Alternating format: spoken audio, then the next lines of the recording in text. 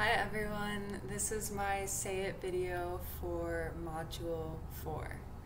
So I think that the video we watched on obesity related health campaigns was really interesting, and I think it's amazing that some of those campaigns would even be out there. I think our culture assumes that shame is a good motivator, but like the video talked about, that's not actually true. So that reminds me of Brene Brown's research, how she has done a lot of research sort of illustrating how unhelpful shame is.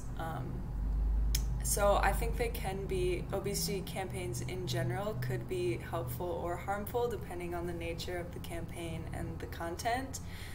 I think it also depends a lot on the person who is interested or maybe needs the campaign. Like in the lecture we talked about social cognitive theory and self-efficacy, so I think that plays a huge role in whether or not the campaign is helpful.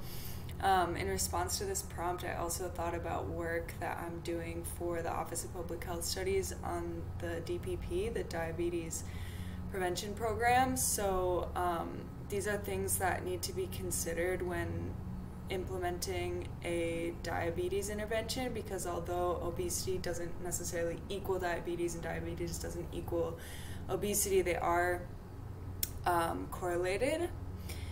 And so I was doing some landscaping research and reading the American Medical Association's handbook on how to implement the diabetes prevention program in the workplace, and it said that a lot of companies who have implemented the program in their workplace already have found that the more they included the word diabetes in the title of the program, the less likely people were to sign up. One, because people would see the DPP is for pre-diabetic people, so people whose glucose levels reach a certain threshold that's not quite up to diabetes, but they're on their way.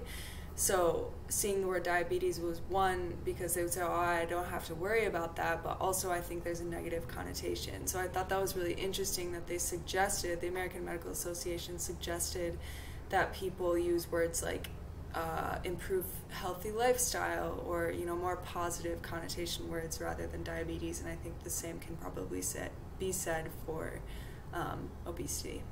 Thank you.